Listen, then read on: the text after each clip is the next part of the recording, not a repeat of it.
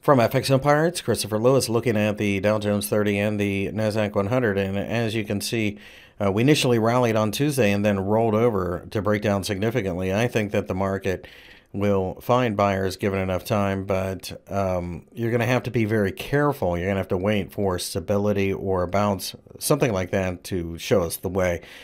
25,750 starting to offer support, and we continue to see algorithmic traders jump into the market. In general, when we get these moves, we are starting to get it oversold crossover, so it's possible we may rally. I wouldn't say right away, but relatively soon. Nasdaq 100, look for some stability. 6750 should be supportive. We've just popped through there, but we're getting into the oversold crossover area as well. I think 6700 is also supportive. Sooner or later, algorithmic traders will probably come in and pick up value.